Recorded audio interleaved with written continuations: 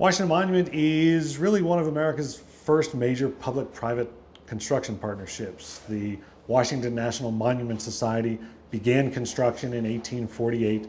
They got to about 150 feet before they ran out of money.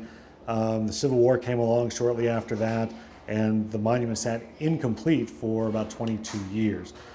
Congress finally stepped in 1876, took over the project, gave it to the Army Corps of Engineers to finish. It was declared completed in 1884 and opened to the public in 1888.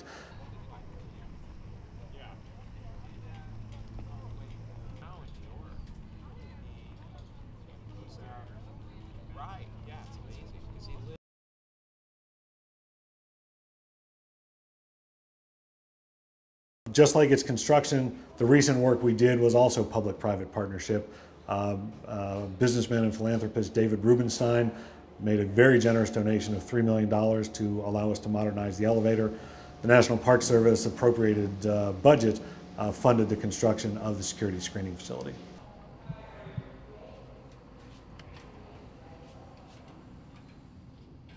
What's new at the monument, we think of most importance, is the fact that the elevator is now far more reliable than it was when it forced our closure in 2016. We have redesigned the operating system, we've replaced all the major mechanical parts, so instead of having to have closures related to the elevator 2, sometimes 3 times a week, we look forward to opening tomorrow and moving forward for the foreseeable future without any issues. Freestanding stone structure in the world, meaning there is no metal framework. Much like the pyramids, it's just stone on top of stone on top of stone, with the only thing holding it together, gravity. The other main thing people are going to notice is as they get on the elevator, for the first time in the Washington Monument's history, there will not be a ranger or an attendant riding with you. It's fully automated now. The video monitors on the walls provide the interpretation and the information from the ranger via the recorded message.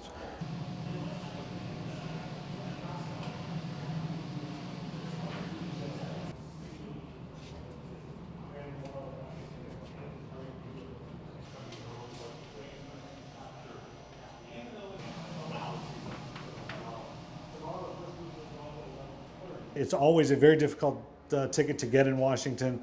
Certainly, as we open after a 3-year delay, that's still going to be the case. It's a nice place to be. Yeah, he likes to talk to Washington. He speaks fondly. People are complaining about Washington. I would say. How is that possible? That sounds like.